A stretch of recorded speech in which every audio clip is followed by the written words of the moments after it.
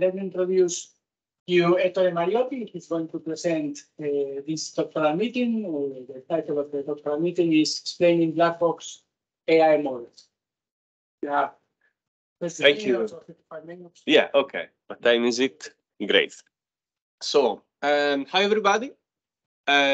Most of you know me already, and so I will consider this talk like a very informal thing, as if we were taking a coffee, but this time I finally have slides, so I can finally show you with pictures what I'm trying to do, what is my research, and so forth. While preparing this presentation, I thought, where should I stress my focus? Should I present you what is explainability in general, or should I present you my work? I try to do both, and let's see how it goes. So, let me start with a question. Did you ever trust an algorithm? My opinion is that actually you do. Because there are some examples where you actually trust the algorithm. When you go on Spotify and start a Spotify radio, there is actually a machine learning algorithm down below, but we don't really know how it works. Well, we do know, but we don't really know how to interpret. And it actually chooses the songs.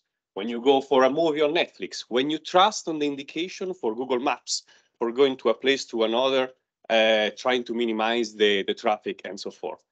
So yes, we do trust some algorithms, even though we do not directly know why it works. Why do we do so? Well, this is one possible idea, is because it works. So there is this principle, trust what works. Not only this, there is another thing. In all this situation that I showed you, if there were a problem, if the suggestion was not correct, it's not a big deal. So if 80% of the time of my next song on Spotify I like, but the 20% I don't like, it's not a big deal. It's not killing the business. The same thing with search result and content suggestion. So this is all a class of models in which machine learning thrive as it is right now, even being a black box. But let me ask you another question. Would you ever trust an algorithm in other situation? So for example, imagine that you're going for asking for a loan to the bank, and the bank analyze your data, and they say, I'm sorry, no loan. You would like to ask why. Or another situation, imagine that you, an automatic system, analyze your biometric data and find out that you have, it claims that you have a very rare disease and that you should start a very expensive treatment with a lot of complications.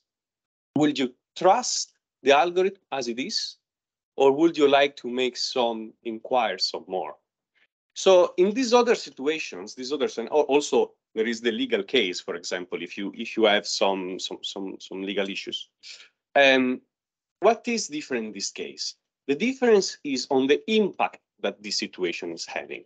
So even though in this case we cannot, in a sense, have a model that is correct 90% of the time, wrong 10% of the time. Or well, we do, but it raises some ethical concerns. So in this sense, there is a new paradigm of our trust, which is trust what you understand, which is also, by the way, a good business principle if you ever want to invest your money and so forth. No investment advice. So the natural question is, how can we understand AI? A very good question. And this is what I'm trying to understand in a sense. There is this very old story about an elephant that joins a city of blind people.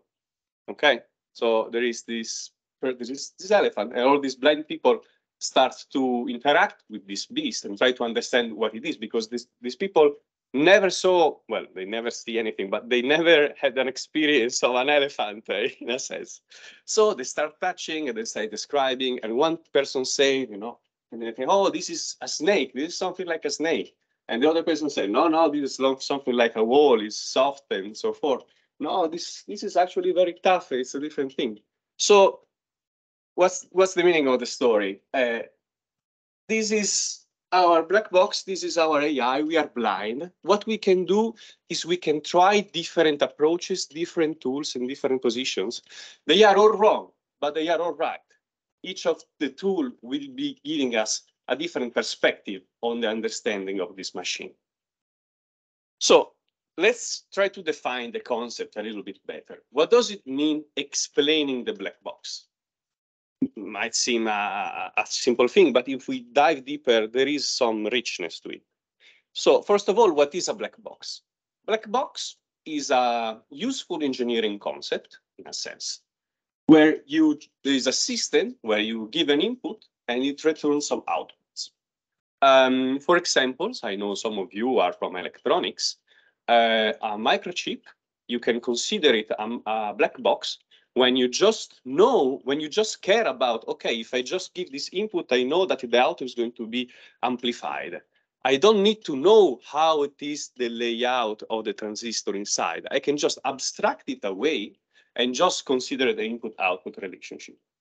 Consider as a parallel the AI system as a microchip whose design was learned from data, and you don't actually know the design. The only thing that you can do is trying to perturb the input and observe the output. So you would like to understand how it behaves with different techniques. And the very big important question is, what is an explanation? Which we might have some intuition about that, but when we go scientifically deep inside this question, it's less trivial to understand what it is. We can think about an explanation between two humans as I think it like a transfer of knowledge, a transfer of a fact. I'm explaining you something. So what does this mean? It implies humans, okay, first of all, very important. It implies that we share a common language, that we share some structure of knowledge that might be different, but is similar. And the important thing, as humans, at least we all have the same senses. So we have some ground experience on which we can have this transfer of knowledge. This becomes more problematic when we try to ask a system that does not, in a sense, think like us to explain its behavior to us. What does it mean then to ask for an explanation to a neural network? What does it mean to ask for an explanation to a decision tree, and so on and so forth? This is not a completely answered question. There are different takes on this, and this is what I'm trying to show to you today. And there are many ways in which explainability is analyzed in the literature. This is a chart that I kind of like, a taxonomy that I kind of like. So we say that we have an explainable system, we have explainability that is made of two different things. One is that if it is, be careful, if it is interpretable, it means that what it actually says to me is human understandable. Like, for example, when you write some code, it gives you a debug error that is completely not understandable, that is not really interpretable. But the most important thing to me, as a first thing that we should enforce, is fidelity. So is the explanation that I'm giving to you actually describing the model beneath? Or am I just trying to persuade you? Because if I give you an explanation that is very sound, that you kind of understand, but is completely unrelated to the model that I'm describing, then we have a problem. Then I could be more persuasive and deceiving rather than explaining myself. So as I'll show you later in this presentation, I've worked a lot in this fidelity, faithfulness domain. So another category that I would like to add, or at least present to you, is the plausibility section. So a good explanation in theory is not only faithful to the model, so it actually describes the model, and interpretable, so we can kind of understand, but it's also a desirable property that is plausible. So does it make sense? Does it resonate with our inner working? And usually this category is is a human thing in a sense, but it can be very helpful. For example, if you have if you want to measure, we will come to how we measure these systems. But basically, if you have the human at the end, you would like to, for example, help the human. And some people claim that actually being helpful to a human is really about providing a plausible explanation, so something that it actually makes sense, that gets you going, while also being faithful and interpretable, of course.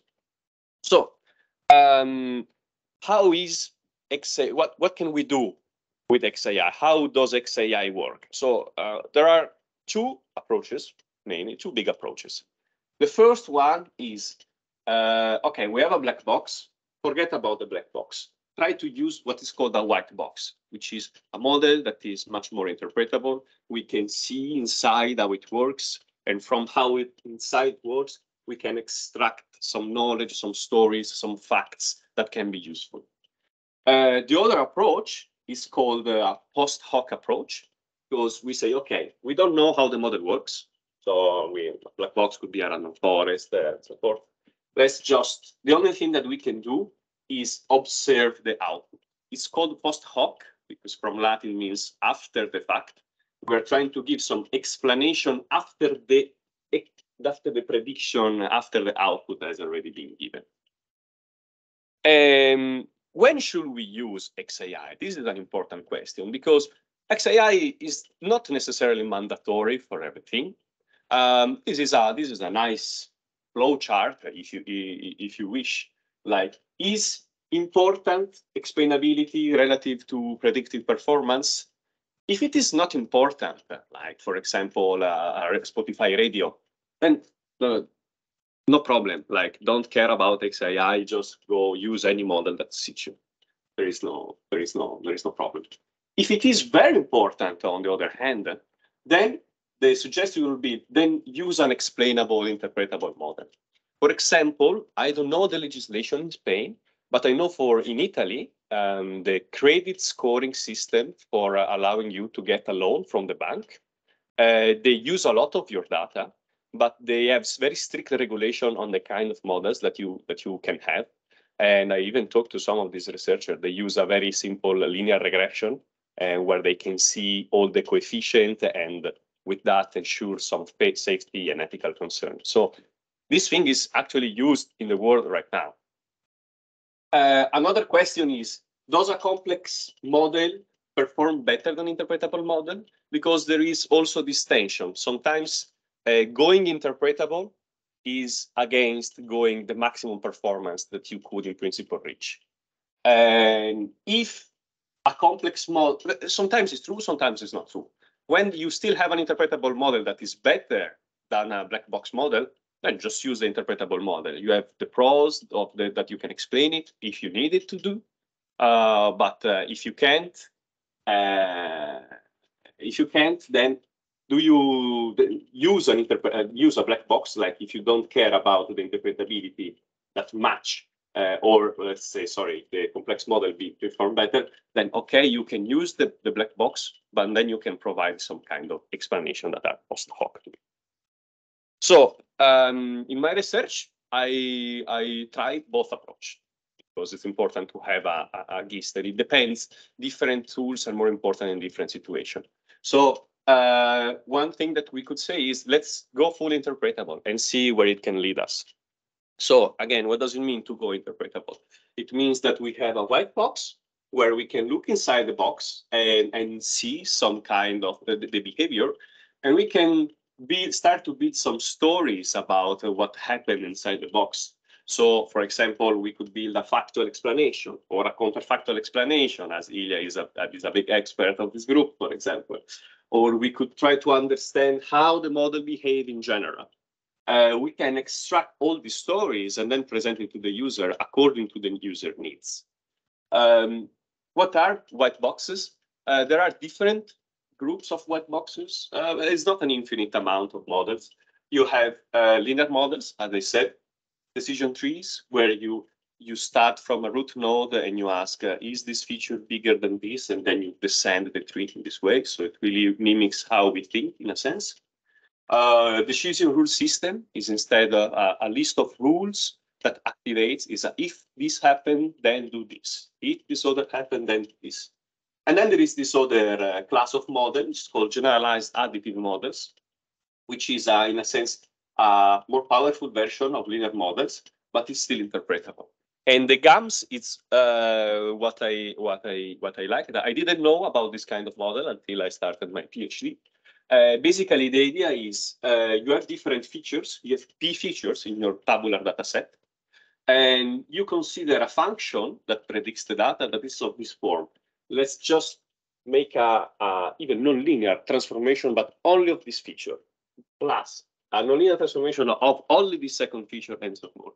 This kind of structure allows you to then, once you have fitted the model, inspect this function individually. Since they additively compose, you can study one at a time and then get a sense of what is going on. I have a small example of how a GAM works on a real data set. There is this very simple data set assessing the ability of young children, 15 years old, to apply reading, mathematics, and science knowledge to meet real-life challenges. I don't want to go too much into the details about this data set because, to be honest, I don't have much experience. It's just for illustrating the point of how this tool can be useful. So you have different indexes that that describes you the population, and the objective is per country predict this science score that has been made through some kind of questionnaire. And so when you fit a GAM, what you have is that you have these different 6 curves, and each curve depend on the x-axis is, for example, the education index, and you can see that on the education index, the score tend to increase in this way. So you can, by inspecting each of the, it's called a shape function, it's technical term, you can have a sense of what is going on. Interesting, if you are too rich, then you're probably going to use science a little bit less. You can find these cool artifacts. On this GAM path, what I proposed is to fit it in another way. It is usually fitted with small decision trees. But I said, okay, wait a moment. I can implement this structure in PyTorch. For those of you that know what it is, it's a deep learning library. So if I implement it in PyTorch and in such a way that, for example, each function is composed of these, what I call steps, it's just a sigmoid, then you can build any function, no? Like this. But the important thing is that once you have a structure that can learn anything, then you can impose some regularization terms. So, for example, you could say, look, I want a sparsity in the number of functions, so few shapes function. I want the shapes to be smooth. So, for example, I enforce that all of these should be of some sense. And I tested it out. Of course, many data sets against many other models. I don't want to go too much into the details, but the results were good in the sense that it is not winning always, but it's a winning solution of the Pareto front, which is a fancy way of saying it achieves a good trade-off between being well-performing and being well-interpretable, being less complex. And this is a small bonus thing. It's not necessarily a scientific result, but it's too beautiful not to show to you. When we have interpretable models, we have interpretable training. So have you ever seen a neural network during training, how it changes inside? So this is a toy example that I did. This is the target function to be learned, a little bit noisy, the orange dots. The purple lines are the steps, as I call the steps, no? These are the parameters in a sense of the network. And the real function is this blue one, which is the sum of all these steps.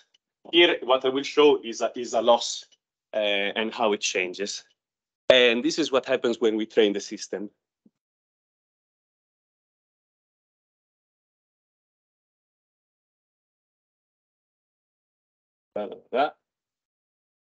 Bam, it opens up here and it starts to fit to understand also this part. And I always thought it was a very nice video. And sometimes here you have this, you can, what does happen here? This is the optimizer that tries to see if you are in a local minimum. So it tries to push the function, it makes it weaker a little bit to find a better optimum. And this is the final result, you see? So actually the neural network, the output is this, the blue line, but it's the sum of these purple lines. So this was the interpretable thing.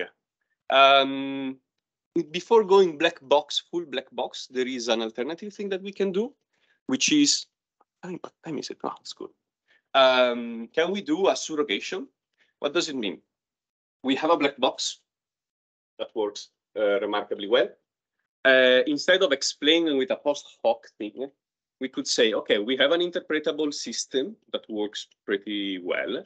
Let's train the interpretable system, the white box, to behave exactly like the black box.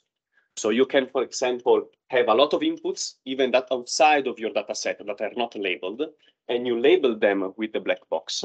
And then you train the white box on this augmented data set. In this sense, then you can interpret the white box while keeping the black box as the predictor. Because in theory, they should more or less give the same answer, but this is interpretable and this is not. And these are some experiments that I did. This is the number of nodes of a decision tree. And as it grows, when it tries to mimic, this is the black box. In this case, is a random forest. Another way, as I said in the beginning, is going post hoc for explaining the black box. So let's go directly at the end and perturb the input and see how the output changes. And the most important class of explanation in this pool is called the feature attribution techniques, which is basically a tool that is answering the question, what was the impact that the feature had on the final prediction? So we have some input. What is the most important part of the input that led me to this output? And you might think, why should I care? How can this be useful at all? And there is a neat example. It's famous. Maybe some of you already know it. There was this challenging task to distinguish for a computer vision image detector, husky versus wolves. And in principle, it should be difficult because they share many features. The husky is a kind of wolf. The wolf is a kind of husky. They even made a movie about that. But the neural network was extremely good, like 100% precision, no confusion. So you might wonder, how can it be? Like, how I wonder, like, congratulations, neural network. I never knew that you could be so good. But for example, take a look at this. This should be an husky, but was predicted as a wolf. So why was that? They applied one of these feature attribution technique, and they exposed what they call the artificial stupidity. So this is the explanation. So this was predicted as a husky because of this. And what is this? This is the snow. So huskies in all the data set were dogs of people, and they were pictured into domestic environments or maybe in a park, but without the snow. While the wolves, they are animals that live in the snow, they are wild. So all the pictures in the training data set were from wolves in the snow. So actually, the model didn't learn to distinguish husky versus wolf, but it learned to distinguish between snow and non-snow, which is pretty remarkable. So it's not really stupid. It's actually pretty clever, you know, because you're solving a problem by looking at the things that I would have never expected. But these kind of issues, if you're not paying attention, can arise also in other domains. Like, for example, the the health issue or the credit scoring, we might be thinking that we are answering something, but there is actually a bias, let's call it a bias, or I would say a property of the training data set, that we had a different population that leads to this weird behavior. At least with this tool, we can try to uncover these biases of the model. This is the same idea, but applied on tabular data set instead of images. So if you have a data set that this is predicting, I'm sorry, I don't remember what is predicting. But if you have a feature, I think it's if you make more than 5,000. Oh yes, this is the adult data set. If you make more than 5,000 data set, $50,000 per year in the 50s in America. You can build your models upon that, and then you can apply this feature attribution. So for each single person, you can have an explanation on why the model thinks that you will be earning more than not. So it's answering this way, is answering the question: what is the impact that the feature had of moving the model away from its baseline? It's a technical detail, but you can think it always like, what is the impact of the input feature? And here I have a slide of what are Shapley values, which is the mathematical tool that allows us to do this kind of feature impact assessment. Shapley values is an idea that comes from game theory. So it is mathematically sophisticated a little bit, but the idea is, if we are playing on a team, okay, if we are playing again in some kind of game, my effect, my payoff to the team should be a weighted contribution of my marginal contribution. So the marginal contribution is how many goals would my team score without me, this, compared with how many goals would the team have scored with me inside. So this is my marginal contribution to the coalition. If you average across all the coalition, you can get these nice numbers. So we can, I did use this tool, the Shapley values, as an heuristic for complexities of models. So if we agree that this is an explanation that is worth having, we can see that some explanations are sparse, in the sense that only a few elements characterize the whole explanation. All the other elements are to zero, while others are more dense.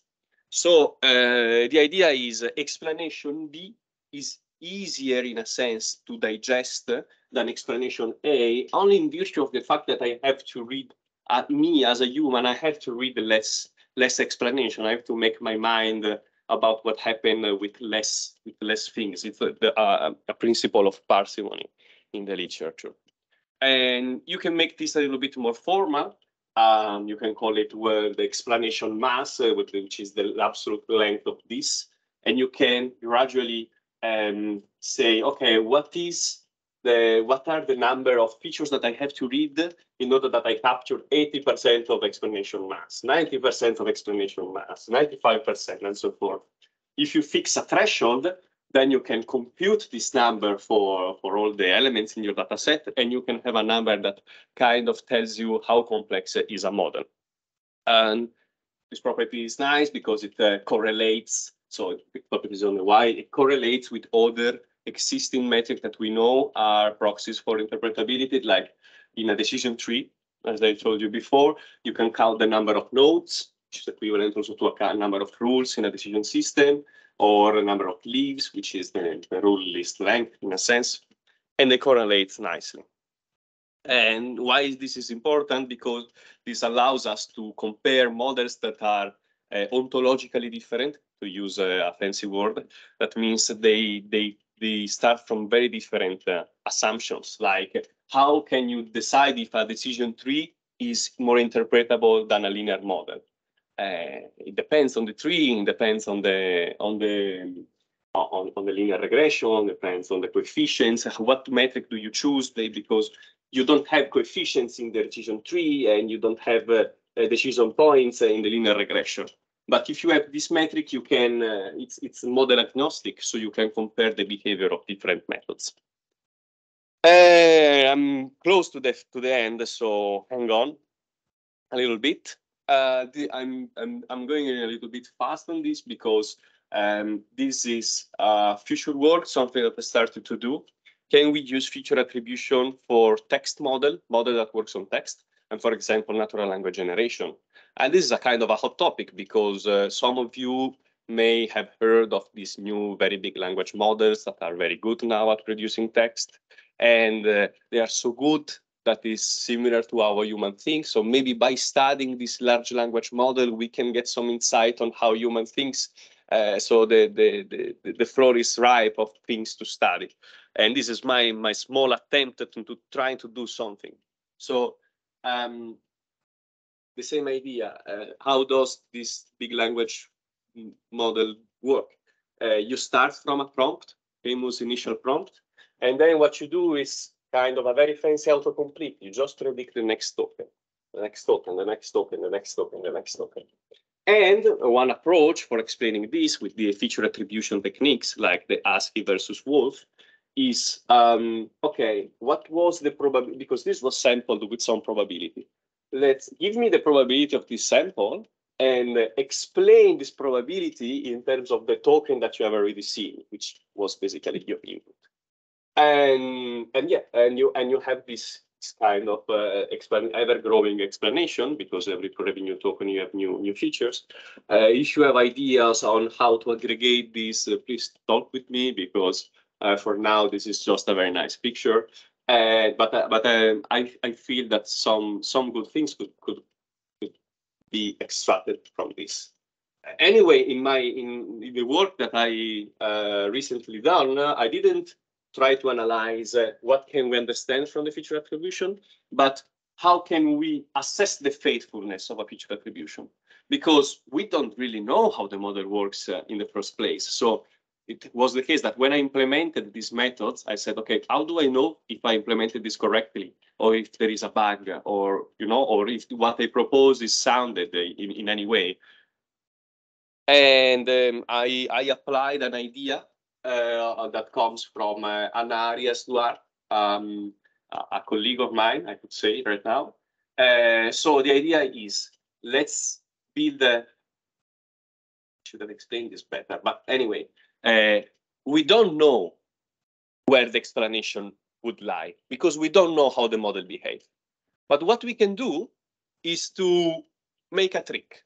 So we build what is called, let's call it a textual mosaic because it comes from an image mosaic where you put different images.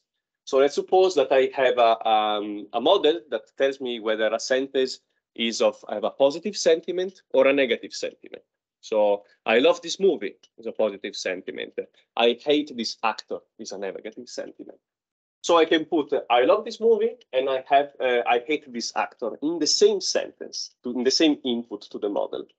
And then I ask the explanation method, okay, explain to me why this composition that I know is better and good, why this composition is good.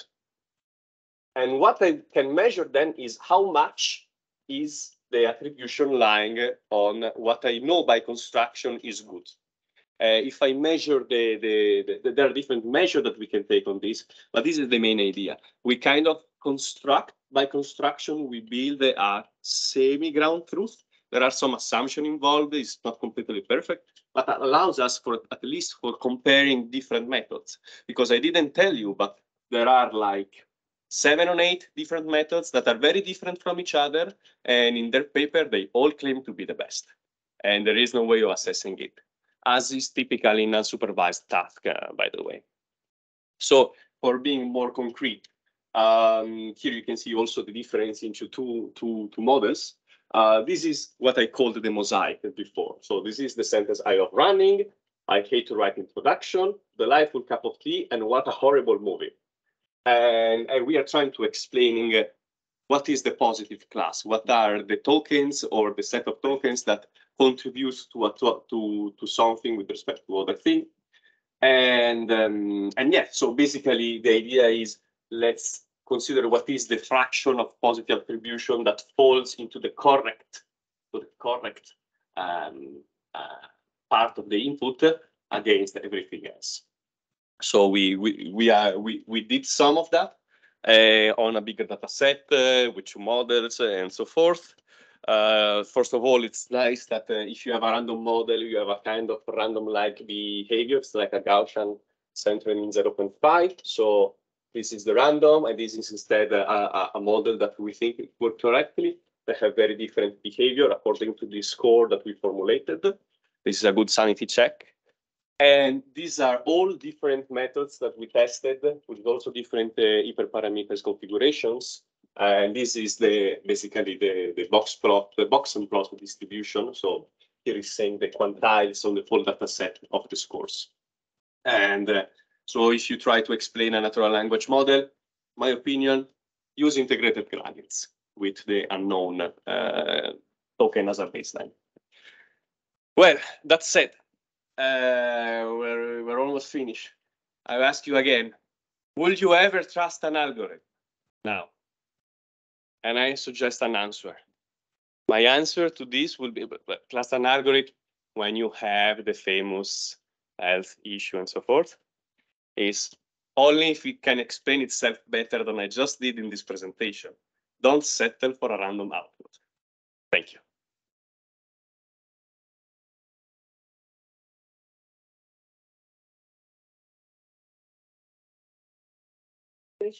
Now, questions?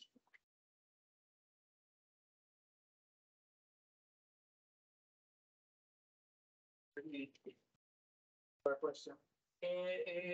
Have you considered using some kind of these techniques to detect, for example, for language models, hallucinations when you obtain responses that are not included in the input? So it's so what I've worked on now is to assess what is the good method that allows me to have a good attribution, so the faithfulness. And now there is this big open door to what can I use it for? And I think hallucination is, for example, a very good thing, because you can say, okay, you're definitely inventing something here. What did this come from the previous token? Where did it come from? And for sure, this can be helpful, at least for understanding, and who knows, maybe even for better guiding than the generation. So the answer is not yet, but I would like to. Yeah, because these big language models, it's very complicated to understand. Yeah. It's arguably black box. Yeah. It's 130 gigabyte of random to us multiplication. No, and this is another thing. It's not that the black box is, well, the concept of black box is quite detailed in the sense we do know in principle how it works. It's just a lot of matrix multiplication, cross attention. If you want, I can tell you all the parameters, what are the precise value, but it's not really telling something that is meaningful to us. So the big challenge is, can we have a description that is meaningful to us? One way is to direct the attention to what is in common, that we have in common, which is the input space in this case. Yes, Lorenzo.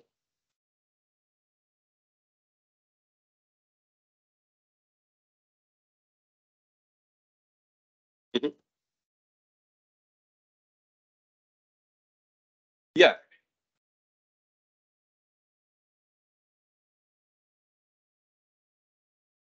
So, okay, I don't have it here, unfortunately. But I also measured the performance, the trade-off between. Let's see, maybe I do have it here. Sorry. This is a good question. Sorry, So, don't spy on my paper. So yes, this is the trade-off of speed and accuracy. I measured also the speed, and you can see. So let me explain the plot. This is the mean score, so the higher the better, and this is the time in logarithmic axis. So the higher, the very much worse. Some of them that works, by the way, not even nicely, are basically exponential in the input space. This is much larger because the input sentences were longer. But this, the integrated gradients, my personal favorite, which is the one that has the highest mean and the lowest variance, by the way, it still runs at around half a second here, something like that. And with bigger sentences of the order of 1 second per explanation, per instance. So depending on how many things you would like to explain, there is some, it's still computationally tractable. There are some solutions that are even faster. For example, this, which is gradient SHA, though it's less faithful to the model. It has some issue about convergence. It has other kind of issues. But yes, I still think they are usable. You can really apply it. And another interesting thing, since I know you work in computer vision, this work tried to mimic another work that was done with the same idea, but earlier and in the computer vision. So instead of having 2 sentences, they had 2 pictures or 4 pictures. And interestingly enough, they had different results. For them, integrated gradients weren't that well performing. But it's also important to be said that these methods have many hyperparameters. And up to now, there was really no way of choosing them just based on intuition and if they look nice, no? But the problem is that if you base your judgment on what look nice, then you're very prone to subjective psychological biases of, okay, this looks nice, let's keep it this way. So I think that they should redo the experiment into trying different parameter configurations. Yes.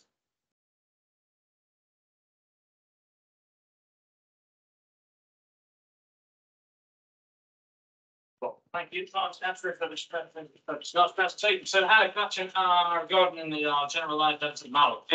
As you introduced that to us, you showed us a plot where you reported some experimental results where you effectively assumed the knowledge of feature states, right? Furthermore, the pictures that you showed us in the plots, they were all numerical. Yes. So how did you actually explain black boxes if knowledge of the feature space is not available using that model? So let me try to rephrase the question. How can we use interpretable models if the input space is not understandable? I thought that's a very good question. And the answer is we cannot. Basically, if you want to have an explainable system, you must start from an interpretable input.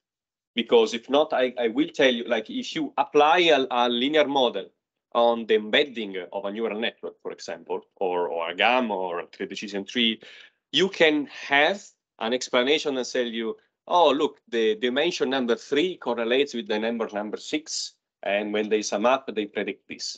But you don't have really a meaning of what does this dimension number 3, which is neuron number 3, represent. You should propagate it back to the input space in order to have something that we and the machine kind of know what we're talking about, if that makes sense. So yes, for interpretable system, you need to start from interpretable inputs.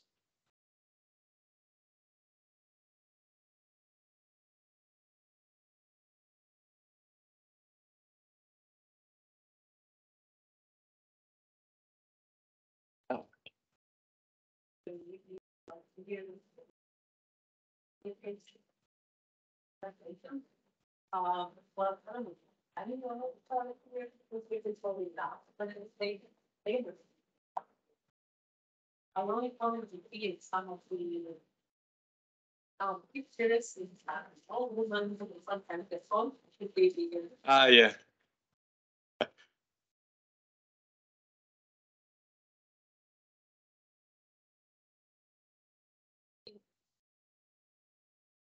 Just this. Just the business of it just you can if you're using basically a winner and My question is the business model from there. Is there information which the application model or we have five different sets of? Yeah. Is there information in education skills, education domain, and always the same here, and also if there kind of trade-off in the results of the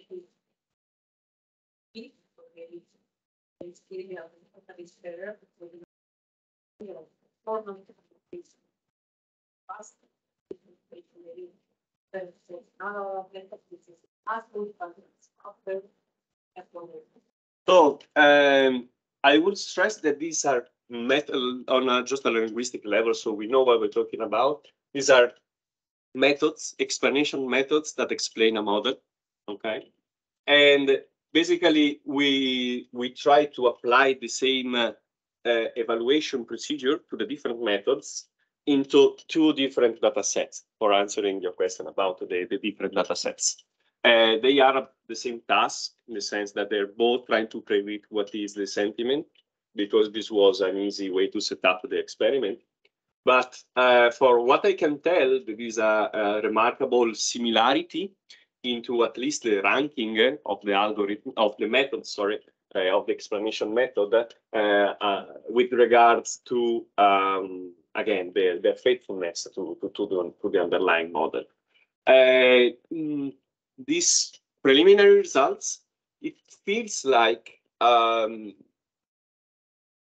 it's remarkable to me that, you see this tree and see this tree.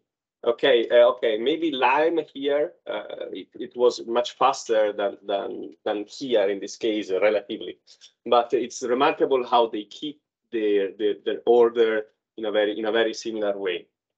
And of course, we don't, until we try on other data sets, we don't know if this relationship is going to preserve, if it is task dependent. I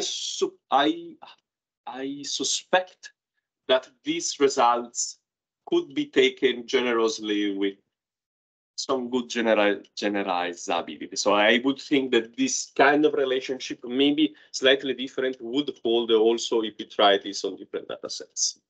And yes, about the timing trade-off. Well,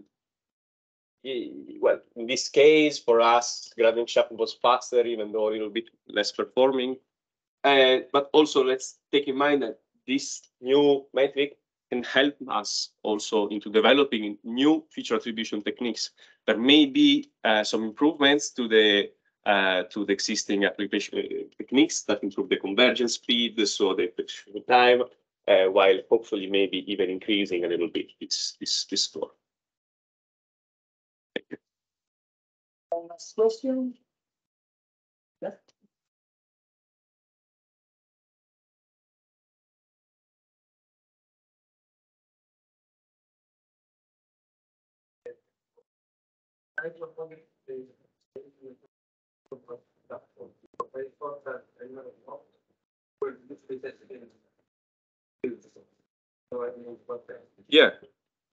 Yeah. Can I answer this first before you ask the second? Because if not, I forget. So we are not.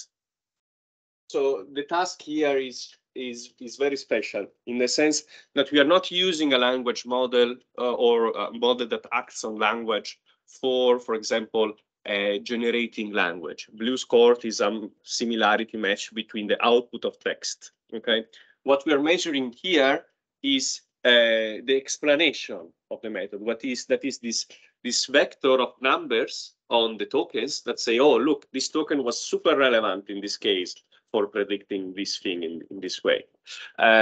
Maybe I have a picture here that explains it a little bit. So yeah, by the way, your confusion is perfectly acceptable because I didn't explain that much this score. But you can see this is another example of what I call a mosaic. These are taken from this data set of movie reviews, lacks of dramatic punch and depth. And when you explain the negative class in this case, so on the right side is the negative class, You can see that this method is attributing a lot to this. One of the most repellent things, so mixed results. The most could be also positive, but then repellent, make it negative, and so forth. Offbeat thriller and stopping the headers. So we are actually focusing not on the output of the model in a sense, but on the explanation on the output projected back to the input space. And the matrix is computing like what is the fraction of positive attribution that lies on the correct class? And you can get this number. In this case, it's 91%. Does this explain what is answer the question? The second question?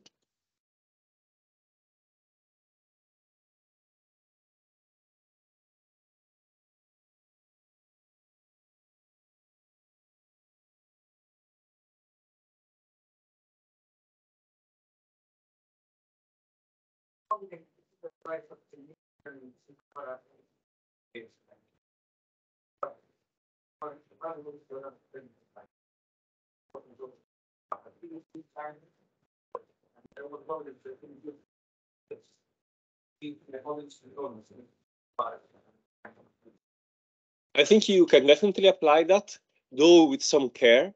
I've never worked, unfortunately, up to now with time series, but for sure, you always have some input and then a model that processes it and some output. And depending on the kind of model, you can use different methods. The most relevant thing that we'll say to you is be careful of what is the baseline, because many of these methods requires to explain to you something with respect to another thing, with respect to an input that should be without a signal, okay? So, and it depends, like for images, is the black image. For text, we found out that the best baseline was the special unknown token. Is a special token that is used by Distribert for tokens that it doesn't know what is it about. So for time series, you will have to find what is the most appropriate representation of a meaningless time series, or of a time series to which you could ask the question of how do you explain this out with respect to this input. But definitely yes, and I think there are some works into the tabular data time series application domain.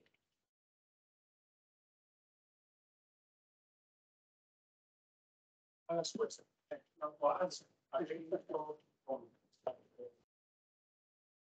are a couple of solutions.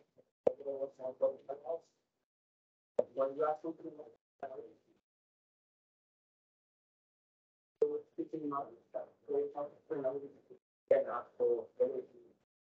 one method of question. For example,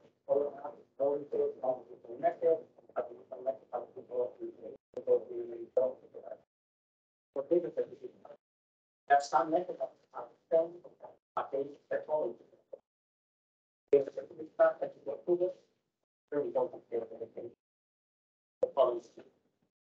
explanation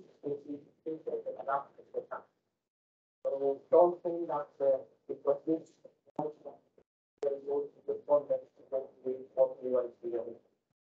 so first, I just want to there are some explanations but maybe there's something inspiring that, but it's not a critical what to apply. The second goal is you pay attention, they grow one moment, or less zero. The nine is the idea where I'll be telling the foreign or we have a local people, the party, and we work in the local. I think it's very, very important regarding the performance. There are many evidences which know these panels are global, don't have a global view of the performance. The only way is just to do local and sometimes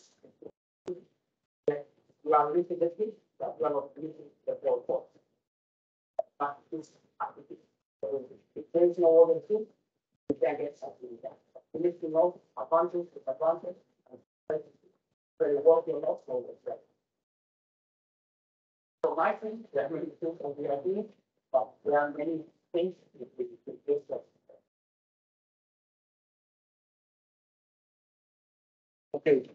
Okay. Thank you, Ettore, and thank you, everybody, for being here.